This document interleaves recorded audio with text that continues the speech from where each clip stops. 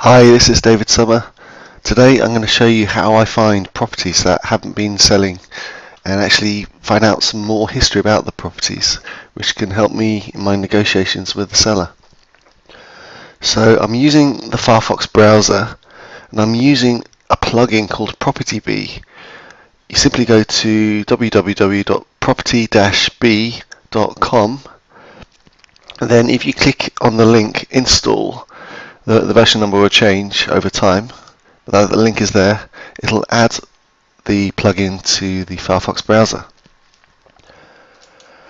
Once installed, you get this bar on the browser which shows you that PropertyBee is working okay. Now, to find property, I use rightmove.co.uk, which is the biggest property portal in the UK. Here I'm setting up a new search. I'm looking in Bromley. Let's choose a price range of, say, minimum 100,000.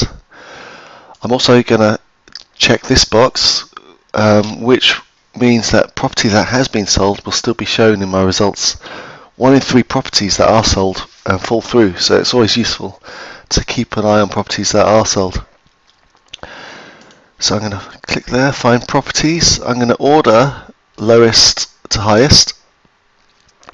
Now, if I scroll down, beneath each property now, there's this blue box. This is what PropertyBee is telling us. So let's find one with more information. That's a garage, not particularly interested in that. Right, okay, let's look at this one here. So we have a 1-bed flat in the high street for £125,000. Here the box is saying it came on the market on the 19th of June 2012. It was originally on for £134,995. They actually upped the price in December. Then they dropped the price in May 2013, etc. So this can give you really useful information, knowing how long it's been on the market and what they've done to the price. It can tell you basically how motivated the person is that's selling the property.